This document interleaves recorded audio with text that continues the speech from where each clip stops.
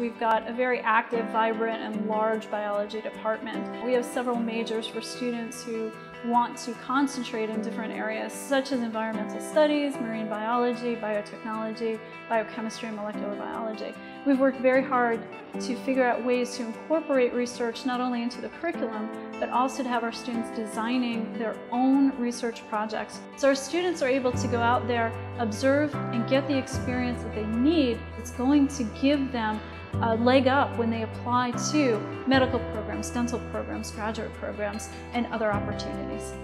We provide our students with opportunities to learn instrumentation that they will find in the workforce. We also know that students learn best when they're engaged.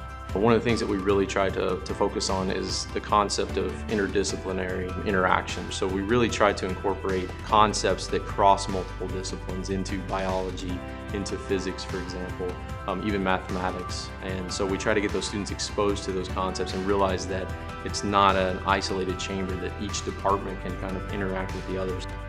I know a lot of people think that going to medical school is the only career that there is if you're interested in science, and I was in that same boat.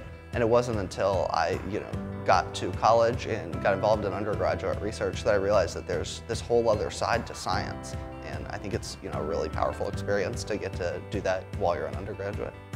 What's special about Florida Southern College is that I was able to do research right away as a freshman. I think the benefits to undergraduate research are that you get to work with a mentor as well as with a team, and you get to do a lot of different techniques that you learn for science and get to be hands-on in the field. I never thought that I would travel the world conducting research in the Galapagos Islands, running around with rhinos in South Africa, herding muskox in Alaska.